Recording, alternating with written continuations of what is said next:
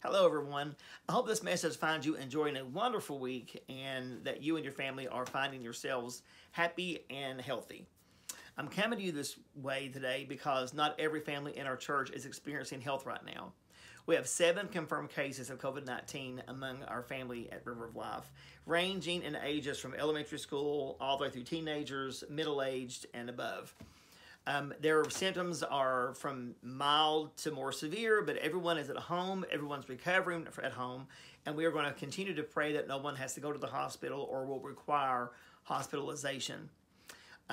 As you know, Madison County is experiencing one of the worst surges of COVID-19 since this pandemic started in March of 2020. And so because of the level of community spread, and because we have so many families in our church that are either experiencing COVID-19 infections or are having to quarantine because of exposure and waiting test results, I've made the difficult decision to cancel all in-person gatherings at River of Life this Sunday.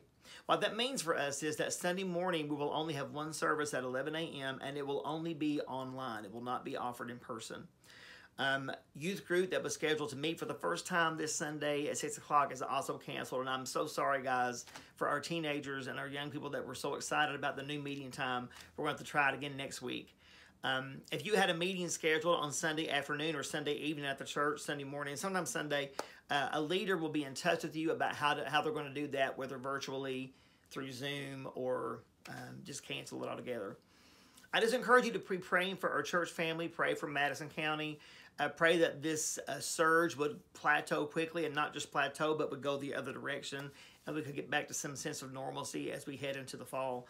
And I would also say this, Sunday morning at 11 o'clock, I hope that every family in our church will be in front of a device watching on YouTube or Facebook our worship service and participating with us. Gather with your family, sit in front of that screen, worship Jesus together, sing the songs together. You'll be able to see the words on the broadcast.